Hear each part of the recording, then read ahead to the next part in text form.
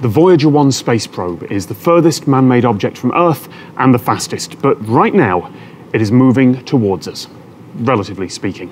This is the control room for NASA's Deep Space Network, and the scientists here still listen for the signals that Voyager is sending. Deep Space Network is a collection of antennas around the world that we use for tracking deep space missions. We provide commands to the spacecraft, so, turn left at the next corner kinds of things, right? A little more complicated than that. Turn the instrument on, turn the instrument off, software updates. Most important reason for sending the thing out there is to get the science data back. And so the instruments are taking visible pictures, infrared pictures, measuring particles in the case of Voyager.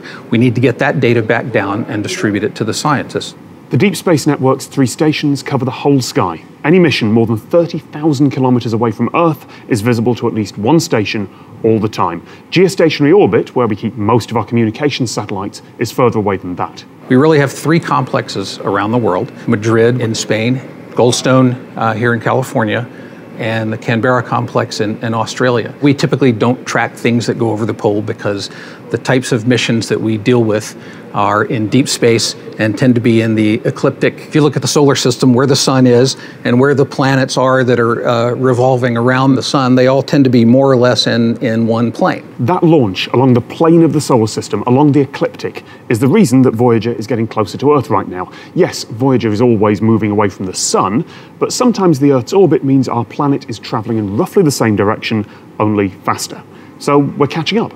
Of course, we'll get pulled back in our elliptical orbit, so it'll even out when we go back the other way. In terms of checking in with spacecraft, think with Voyager, for example, we probably downlink from them almost every day. Because again, there's a lot of good data, but when you're only coming at 160 bits per second, it takes a long time to get that data off the spacecraft. The signal has to be, in some sense, above the noise level for us to see it. You first of all just try to filter the noise out as much as possible just from a frequency standpoint. My signal occupies this much spectrum in frequency. I don't want to let in any more noise than what's there. I want to correlate the signal that's coming down with what I think that signal looks like. You got to take advantage of what you know about the signal and use those characteristics as best you can to extract it from the noise. Voyager 1 is carrying radioisotope thermoelectric generators, RTGs. It's powered by radioactive decay, and there's enough power there to last until around 2025. After that, the craft will go dark, carrying a message forward into interstellar space for, well, we don't know where or when or even who.